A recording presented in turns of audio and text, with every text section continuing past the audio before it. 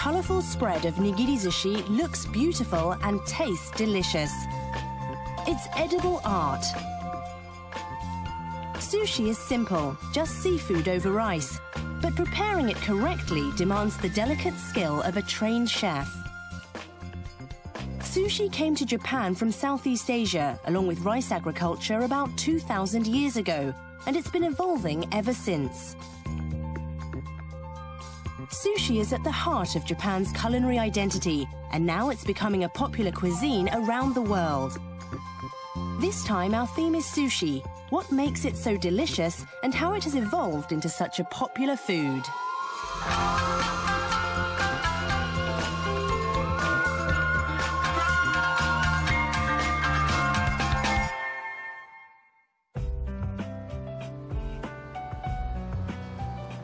Hello and welcome to Japanology Plus. I'm Peter Barakan.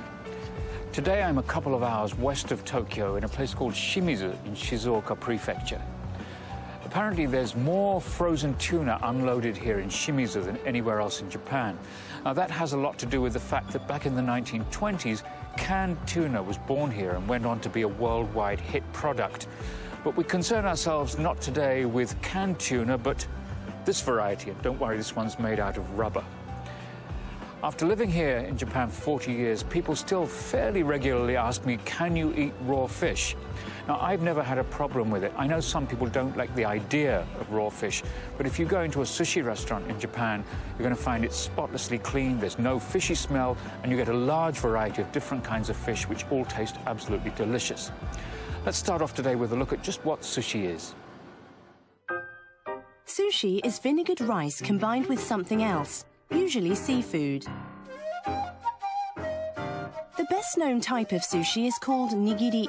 The rice is formed into a small lump and a piece of fresh seafood is laid on top.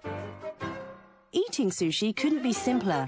Just dip it in soy sauce and pop it in your mouth. In some types of sushi, the seafood is already seasoned. In that case, there's no need to dip it in soy sauce. Each piece of nigiri sushi is bite-sized.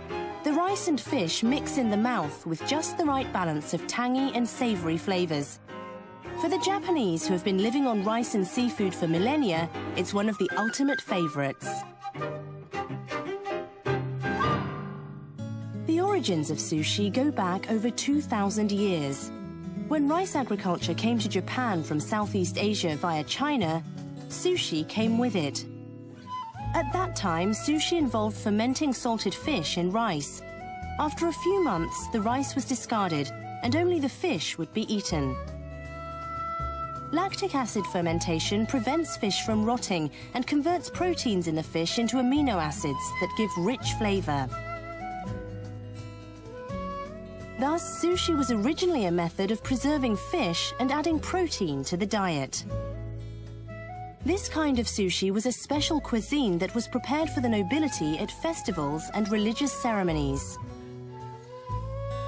But over the centuries, sushi evolved into new and different forms. Around the 15th century, the eating of rice increased among the common people, and sushi also became more widely eaten. Commoners were reluctant to discard the rice, so they ended the fermentation process early before the rice became a paste and ate the rice with the fish. The next leap in sushi evolution came in the 17th century, when a fast and simple method of adding acidity was developed. The key was using vinegar. It was no longer necessary to wait months for fermentation to add acidity. Now, sushi could be made quickly.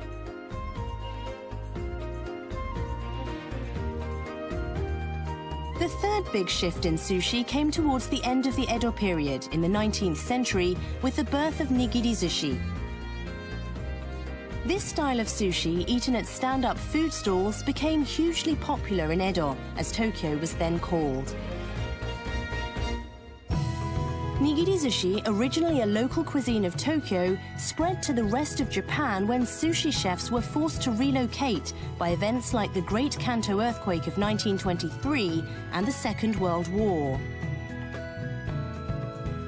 In the 1950s, the first conveyor belt sushi appeared in Osaka. While traditional sushi increasingly came to be seen as a gourmet experience, conveyor belt restaurants offered low prices in a casual setting. They spread nationwide in the 1970s. Sushi was originally an import to Japan, but over the ages it's transformed into a symbol of Japan itself.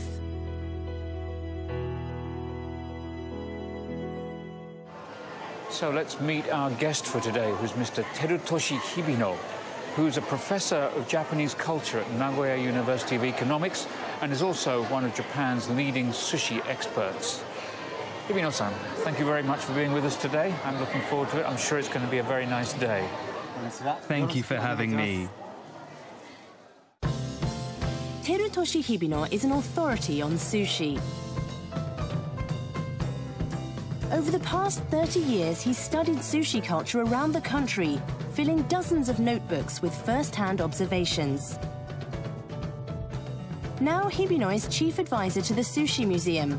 He'll tell us about the history of sushi and what makes it taste so good. So they have a sushi museum in here.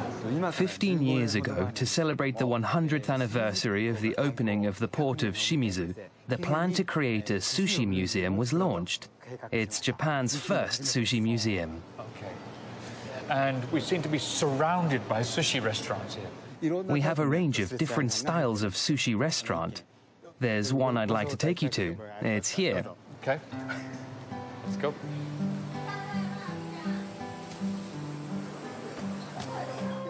Welcome. Hello. Good to see you. All right. I don't know how many times I've been to sushi restaurants, but there are certain things that I've never been quite sure about. For example, is there a certain order that you're supposed to eat the fish? It's hard to ask somehow, and perhaps it's easier to ask you. People typically recommend starting with fish with a subtle flavor, then moving on to the likes of conger eel, which has a sauce brushed on, and fatty tuna. That's what you usually hear. What about you? I think that wherever you go, it's totally fine to start with the things you like best. Frankly, there's not any set order you have to eat in. Okay, fine. So, what are we going to start with? Let's see. What's that kind of orangey, pale orange one over there? This may look like salmon, but it's actually a type of trout raised here in Shizuoka. It's called aka fuji, or red fuji. Now, another thing I know a lot of people are going to want to ask is, if you look over on the wall there, there's a menu of the different fish available. There's no prices written on there. And I think it can be intimidating for a lot of people walking into a sushi restaurant and not knowing how much they're going to be charged. What do you do in a situation like that? At a sushi restaurant, it's all about the fish. The chef goes to buy fish at the market every day, so the tuna may look the same here, but one day it might be a tuna caught in a rough sea and not so good, and the next day it could be a very nice one. The price can fluctuate from day to day, and that makes it impossible to write a set price. Of course, sometimes you are on a budget.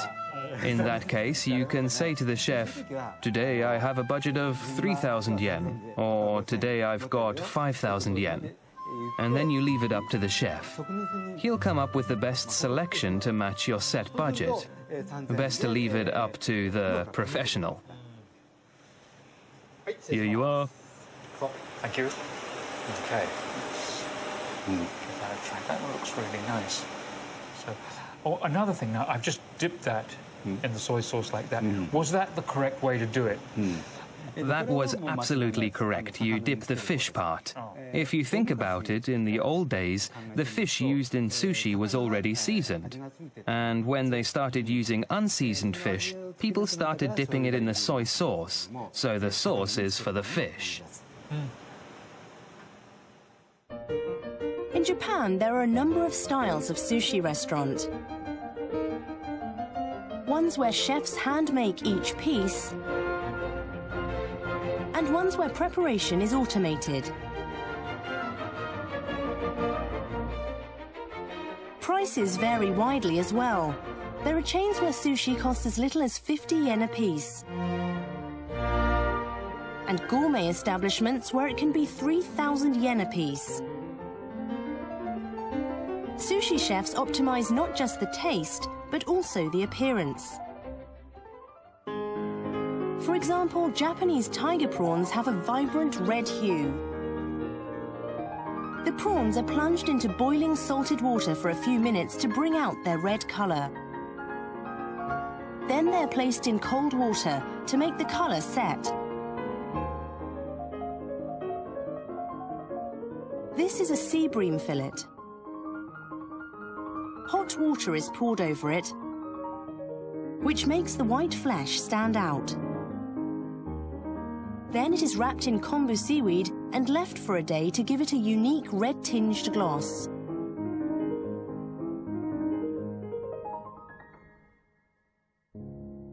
This fish is kohada or gizzard shad.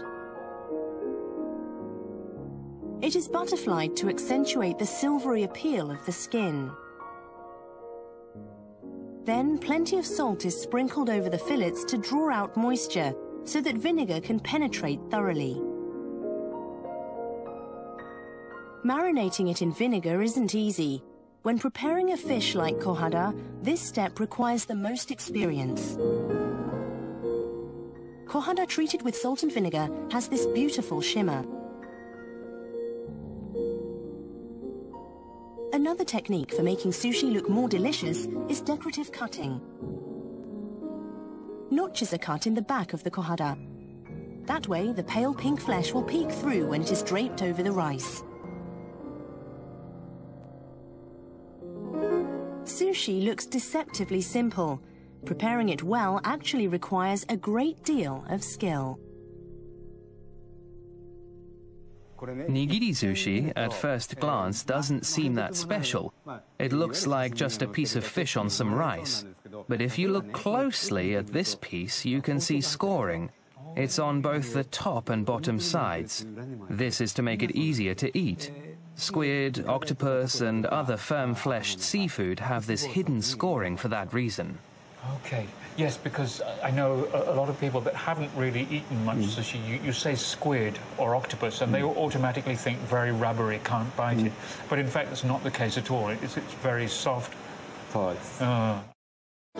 Many regions of Japan have developed their own distinctive versions of sushi.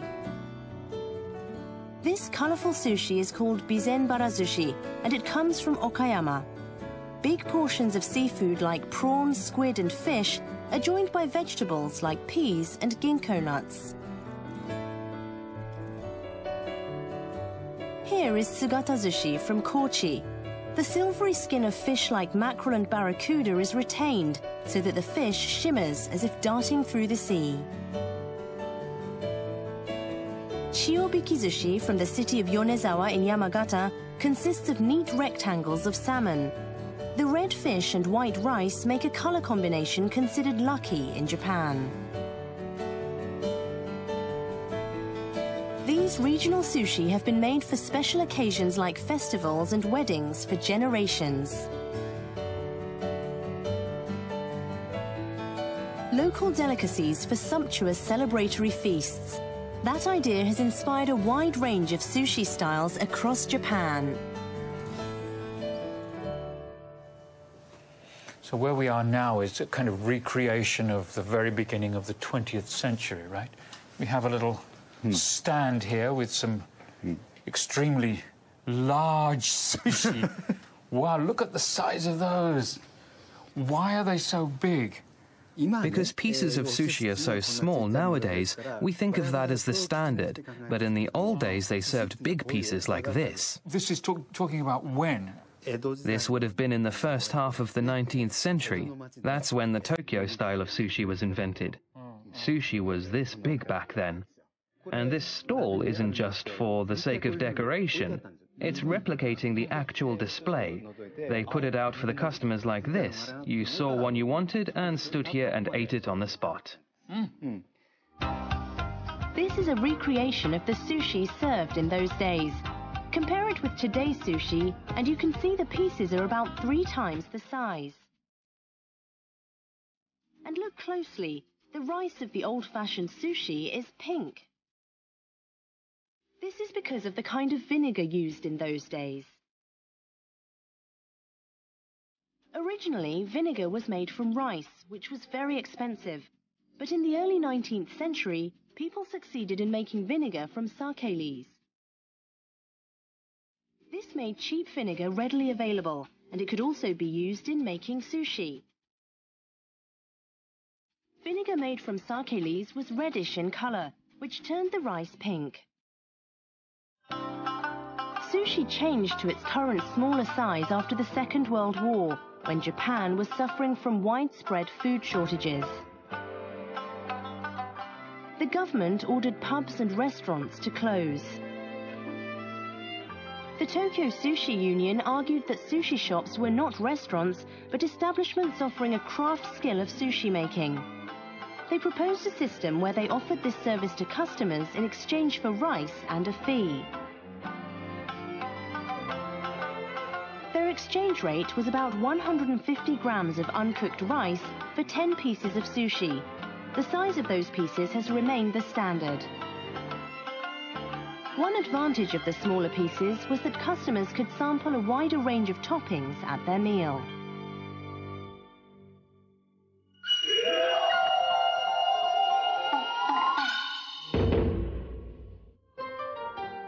I'm Matt Alt, and today's episode is all about sushi. Or more specifically, how to make sushi. Sushi is popular all over the world, and the number of tourists who come to Japan specifically to learn how to make it only continues to grow. Well, today, I'm going to go to a specialty school where experts will teach people just like you and me to make sushi like the masters. Let's check it out.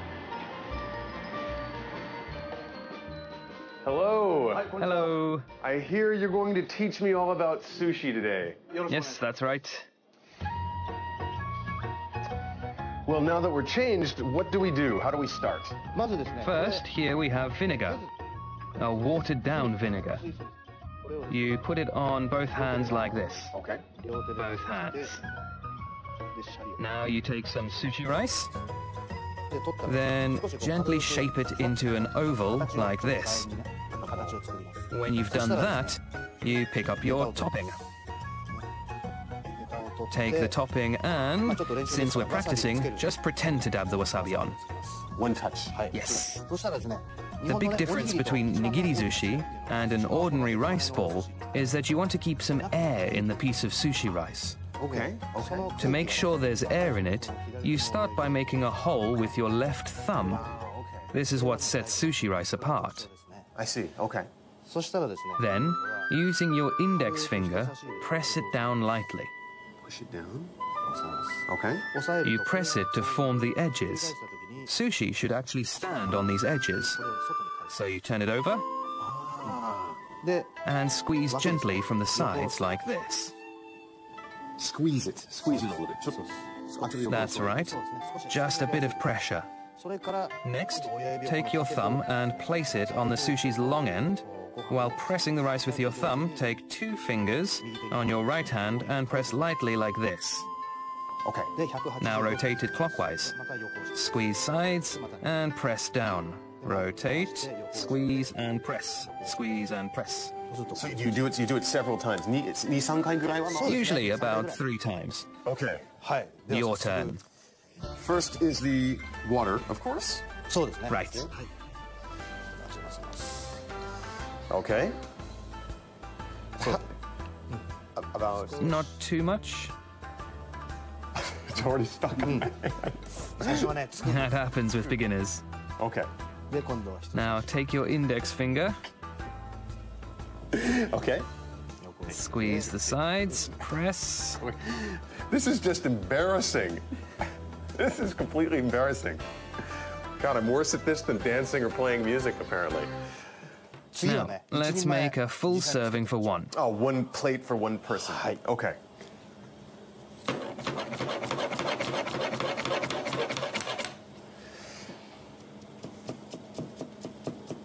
But I guess, you know, it's not just about the taste and the presentation. If you're doing this as business, speed is part of the game too, right? Speed and rhythm. You want the customers to appreciate you as you work. The performance element is important. The customer is watching you after all. Right. Cucumbers.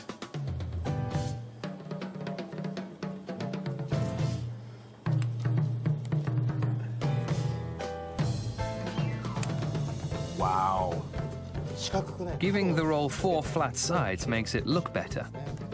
So is there a special way to set them up depending on size or shape? You don't want to put similar colors next to each other. For example, red, white, then red. Or if you create a gradation of colors, the whole plate will look more attractive. Like a painting.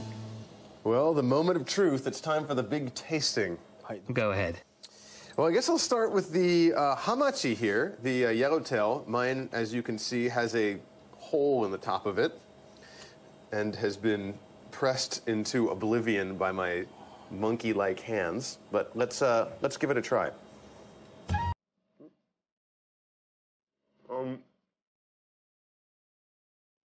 Maybe I pressed it a little too hard. The rice? Yes. Okay, well now I'd like to try yours. Okay, let's try the professionals.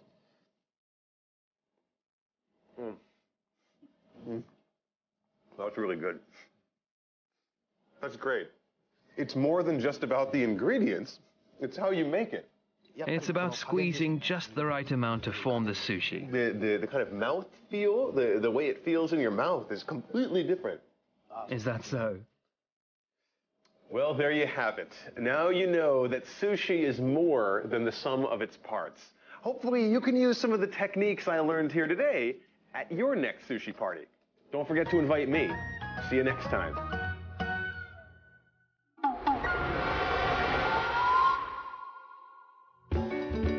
These days, sushi is enjoyed around the world. And not just pure Japanese-style sushi, but innovative new kinds of sushi. Like the famous California roll. Wildly popular in the US, it uses avocado in place of tuna. And the rainbow roll with its palette of colorful seafood. There's now sushi with chocolate sauce and sushi garnished with almond slices. Even sushi sandwiched in a croissant. By combining toppings and sauces, chefs are concocting new sushi creations all the time.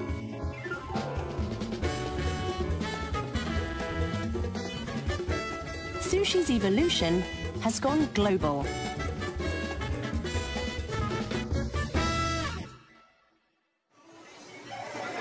So yet another restaurant. This time it's a conveyor belt sushi restaurant, but as we can see, the belt is here, but there's nothing moving around, which is a little unusual. This is a new form of conveyor belt sushi. There's nothing there right now. The sushi doesn't come until you order it. Okay. That's the touch panel. Oh, all right. In English, too.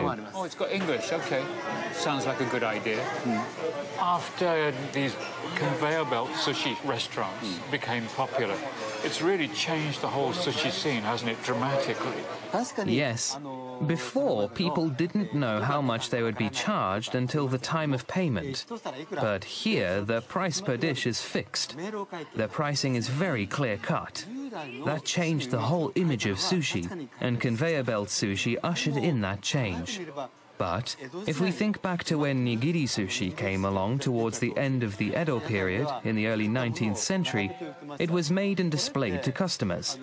That's basically the same with conveyor belt sushi. And they served sushi at reasonable prices. That's another point in common.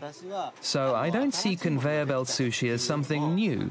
It's more like it was the rebirth of a forgotten tradition, the return of sushi that was cheap and accessible for everyone. Also, with sushi becoming popular around the world, I mean, especially in America, you've got things like the California roll is the first one that comes to mind, but there are so many different kinds of sushi that, I mean, some of them, I don't even know if you really want to call them sushi or not necessarily, but I think they are accepted internationally now as being part of sushi. How do you feel about all of that? Well, as for me, I think it's great. People around Japan have made things that taste good to them. That's what sushi is about. So Americans should make the sushi they like. People in Hong Kong, people in Taiwan should make the sushi they like. So, well, yeah, so from what you've talked about, you talked about how going back to the Edo period and all the changes up till now. So what comes next? The history of Japanese sushi goes back much further than the Edo period, though. And even when new forms of sushi appeared, the old forms also remained. Here in Japan, for instance, we can still eat funazushi, prepared the way it was 1,200 years ago. And we can also order conveyor belt sushi using a state-of-the-art touch panel. Sushi is really a wide spectrum cuisine that can cater to all kinds of people, all kinds of preferences. So in the future, I expect even more kinds of sushi will be invented, something that we couldn't even imagine here. I mean, look at chocolate sushi. Who knows? In 10, 50, 100 years from now, that might become the standard. Sushi has such versatility. I'm continually struck by the range of possibilities that sushi holds as a cuisine. It's an amazing food. Well, today we've learned about the chef's skills, and we've learned the history and all sorts of little details about sushi that I think probably we wouldn't have otherwise known. But it's been even more interesting than I was expecting, so thank you very much. And let's finish off with a little drink, shall we? This goes very well with the sushi. Cheers.